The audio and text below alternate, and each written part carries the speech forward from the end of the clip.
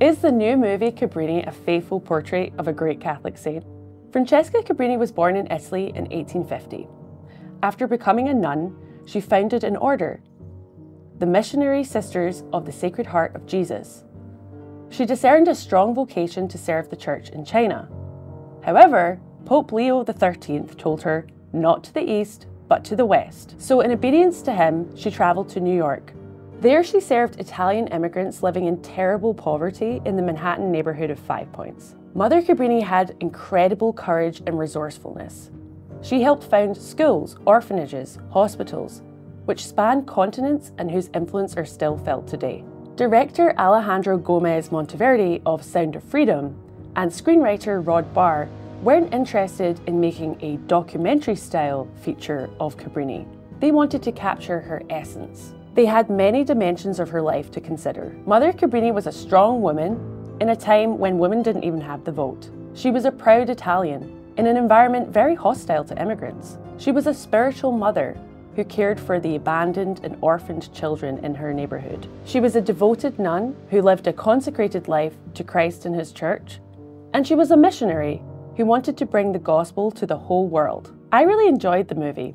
It was beautifully shot, the music was stunning, the writing was mostly good, and the performances, led by Cristiana Del Anna as Mother Cabrini, were very strong. But did it capture the essence of Cabrini?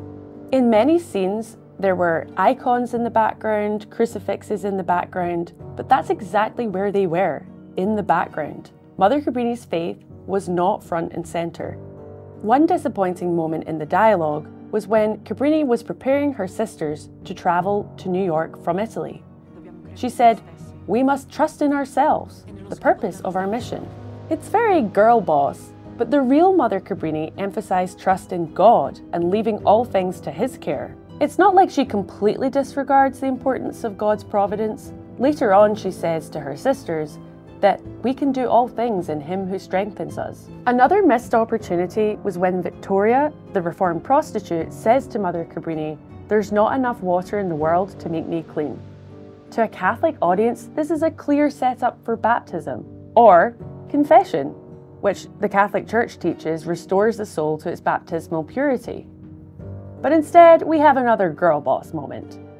Mother Cabrini says we're both survivors. And then she goes on to say that God gives us free will and it takes great courage to be the person we're supposed to be, which is all fine.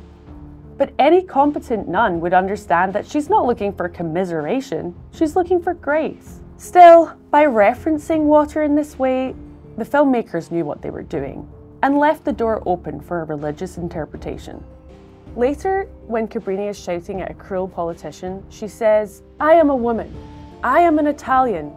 And presumably, while the audience bursts into applause, we lose the second half, which is, we are all children of God. Once again, the emphasis is in the wrong place. Throughout the movie, there are lots of examples of Mother Cabrini being a great advocate for the poor, the downtrodden, all consistent with Scripture.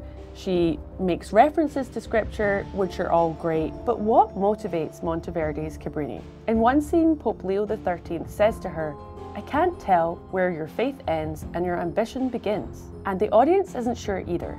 In one sense, the filmmakers did downplay Cabrini's faith, but in another, they did so in a way that made space for two layers, secular and religious. For some Catholics, this is a fatal flaw.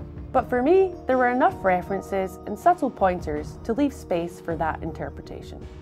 Speaking of children of God, we should be protecting children from the pernicious influence of TikTok. Check out Samantha Lehman's video on this topic.